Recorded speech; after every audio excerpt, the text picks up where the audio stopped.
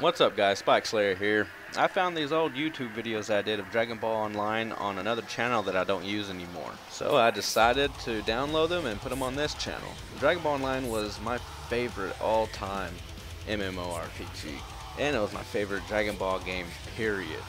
I put these videos up years ago just to show people who didn't get a chance to play this game to know how awesome it was in the gameplay. I recorded this footage on the day that the game got shut down. Such a sad moment of gaming. I really didn't have fun making this one because I knew that it was going to end and this would be the last day I would ever play DBO. With all sadness aside, let's go ahead and get to this. As you can see, I have two characters on this server. I had a human and a Majin. You can also pick a Namekian, but my friend had one of those, so I didn't want to be one. I wanted to be a little bit different. If you guys like this video, please like, comment, and subscribe. It'll help out a lot.